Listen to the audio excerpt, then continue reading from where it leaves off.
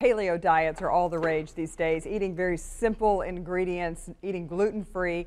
And Home Cuisine's May Pike is here to show us how to eat like a caveman, the paleo way to eat your morning meal. So we're going to make paleo pancakes. We are. My first question when I came over is, what is this? This is almond flour, which is a fancy name for ground up almonds. Just ground up almonds. Just There's really no almonds. flour in it. No flour, and that is why it's okay for a meal like this, because people are really realizing that they have gluten allergies. Right. I hear it all day long. So we have launched the paleo plan at Home Cuisine, which is basic, Generally a paleo diet, for people who are not familiar, you would eat not casseroles, you'd eat just fish, vegetable, fruit. Pretty much, in a nutshell. You don't have to read a lot of ingredients on what you're eating. Exactly. It is what it is. And we're really trying to get back to that. So this is perfect for somebody who is staying away from gluten or carbs, as long as you're still eating fruit. All right, how can I help you with it? Well, let's see. We'll use that. Start with this? Please. Okay. Which is the almond flour. All right. Now this is pretty caloric. Like yeah, it's all right. Scrape it out of there. There we go. So we have that, and then we'll do this ground up banana.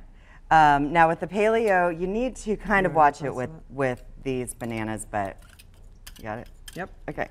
But a little bit's okay, and this kind of gives it that. This is where oil would be in a regular recipe. I see. But this is going to have no sugar in it. No sugar at all. None. You're going to get the sweetness from the fruit. Absolutely. Okay. Oops, sorry. So this is egg white. Okay. We're going to have the recipe on our website, by the way, so you can try this at home. I love almonds, so I think I'm really going to like these. This. Okay. What is that? Egg yolk. Thank you. I guess. Whole eggs or just whole eggs? Yeah. Okay, so you want to whisk all that in. All right. And then here we have the lemon juice. Okay. And a little bit of lemon zest. All right. Thank you. All right, now we've got all that in. So then we'll pour in the fresh blueberries. Oh, yep. And that's really it. All right. All right. Now we've got it all mixed together. Got it all mixed together. And you got a little bit of oil in your pan. Got a little oil, and I used coconut oil, which I've become a huge fan of lately. And what's the benefit of doing that? It just doesn't have any it doesn't have the all the gross fats that you find in like palm oils and those kind of things. Okay. And it's also great for your skin. Huh. And I think if you can't eat it, don't put it on your skin. Okay. And this is just it's fantastic. So these pancakes, I have this on a low burner, so you want to.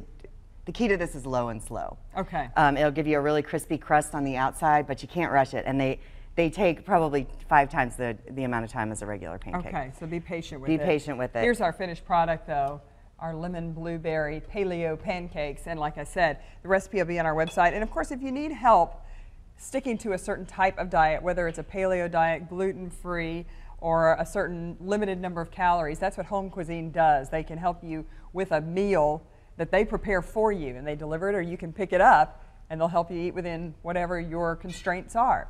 There's the information to get in touch with May and the folks at Home Cuisine, 896-0666.